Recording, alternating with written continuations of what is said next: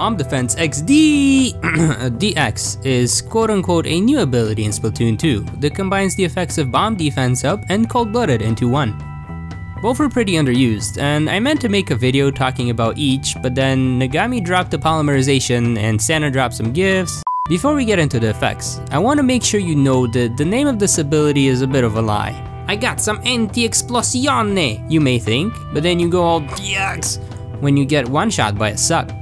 A direct hit from any sub or special will always splat you, exclusions apply. So this doesn't make you invincible to them, but what it does is give you extra protection for when you're in the non-Omawa Mo Shindaru, but still gonna take some damage radius. And apart from defense against the boom booms, you also get reduced effects from tracking abilities like point sensors, stingrays, and those shirt abilities no one ever wears. So how much of this ability should you bring into battle? The optimal amount of Bomb Defense DX is a whopping grand total of 1 sub. Or 5 if you hate burst bombs. Let me explain. Without any protection, you will get splatted by 2 indirect shots from an inkjet, 2 bumps from a baller, 2 ink mines, cause the first one's gonna put you in its ink, 2 directs from a burst bomb, and a portridge in a and get tracked by a bunch of tracking things.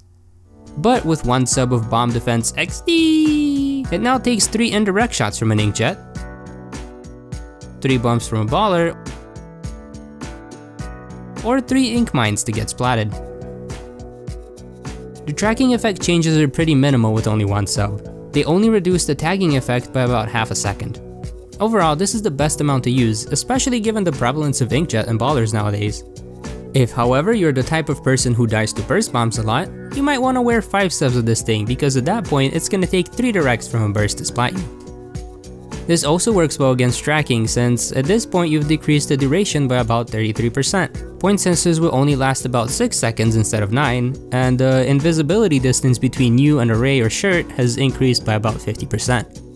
I wouldn't suggest stacking anymore because it won't make you any more resistant to the point where you can take an extra hit from anything.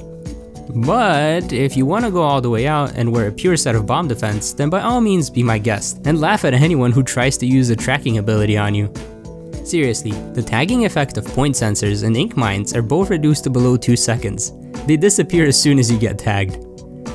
The effects on the stingray and shirt visibility isn't that amazing, however it's gonna nearly double the distance required to see you.